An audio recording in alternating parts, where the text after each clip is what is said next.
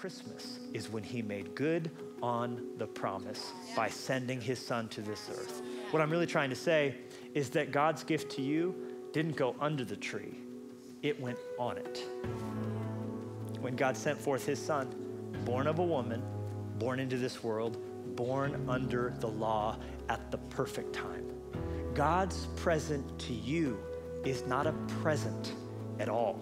It's a person. It's not a gift card. God sent his son. You see, that's the power of Christmas. That's what this is all about. This Christmas child, he came to this world from heaven to earth, and he eventually died upon a cross. And on that cross, he paid the penalty for our sins. And that is what Christmas is all about.